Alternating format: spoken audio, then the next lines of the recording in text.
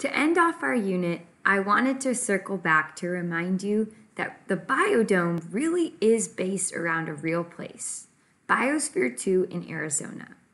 I want to leave you with this short video to show what this biosphere is being used for currently and how they used the failed experiment to still drive forward with figuring out more about how ecosystems work. I am so proud of all the work that you have done this year, and I'm so excited to read your final thoughts. I'm proud to be your teacher, and I know that your teachers are also proud to be your teachers if you're not one of my students. I'm so excited for you to keep working on science, to keep being curious and figuring things out for yourselves. You guys are awesome, and I am so sad that I can't be here in person to finish off this year with you, but I hope that you have learned some things over the last few weeks of our closure. See you next year. Bye-bye.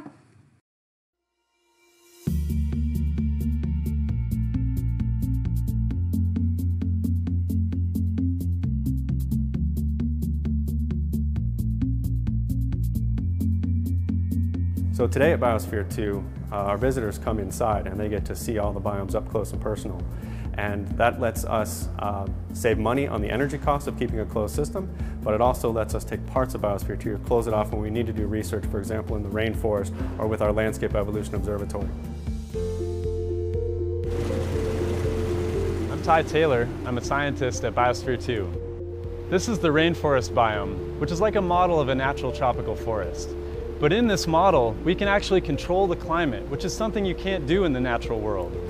Okay, Steve, can we get some rain in the northeast quadrant, please? For northeast, overhead quadrant, ready to go.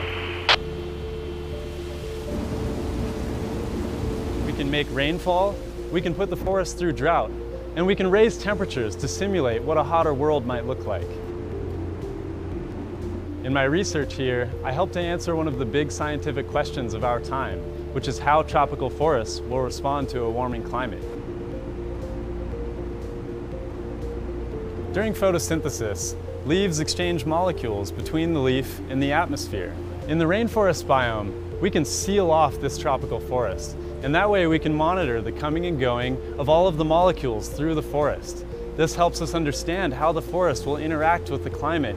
We can measure how a whole ecosystem responds to changing climate. When the Biospherians lived inside, they had a farm space where they grew their food crops. Today, we're using that farm space to run our institutional experiment studying water. For 10 years, we'll learn everything about how water interacts with a complex landscape and how water, plants, and soil move carbon and energy in a hotter, drier world. My name is Aditi Sengupta. I study soil microbes, and today I'm going to take some soil cores from the Landscape Evolution Observatory.